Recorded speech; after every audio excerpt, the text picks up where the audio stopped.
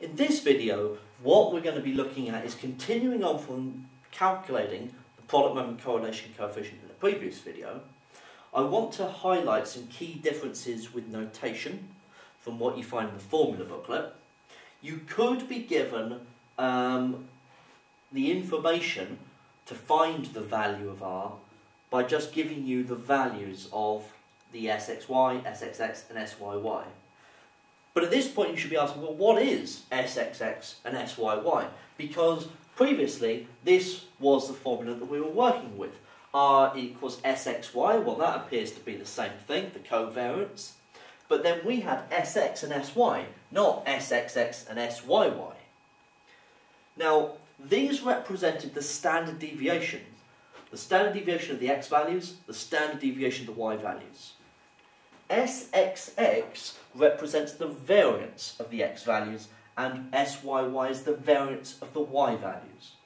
And so, this value, square rooted, would be this value. Okay, so the formula that you're given in the formula booklet on page 13 says that R is SXY over the square root of SXX times the square root of SYY.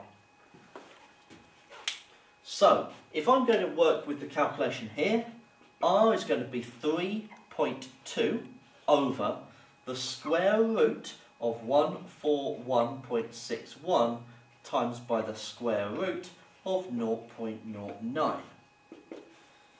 And if you throw all of that into your calculator, 3.2 over the square root of 141.61, times by the square root of 0.09, and you get 0.896 to 3 decimal places. So, strong positive correlation, okay, between these values, between the X and the Y.